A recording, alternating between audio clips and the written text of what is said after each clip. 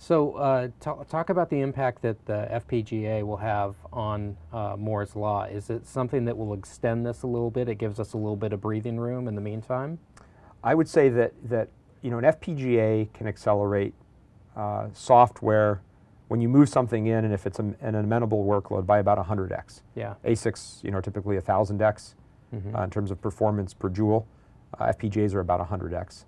And so, what that means is that if we are able to deploy this programmable hardware in our cloud, we will be able to start moving workloads over. Yeah. Now, I should emphasize here that this is still a research project. Sure. This is, I think, our goal as researchers is to try to shift the industry. But when you have a lot of programmable logic in your cloud, it's a target where you can start migrating services over.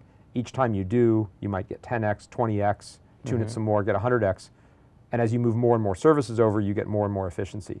Sure. So even if Moore's Law stops, or even if Moore's Law keeps going, but for cost reasons, our CPUs aren't getting that much faster. Yeah. Okay, this gives us a scaling path. Yeah. Yeah. For some number of years. We can keep improving the performance of our services.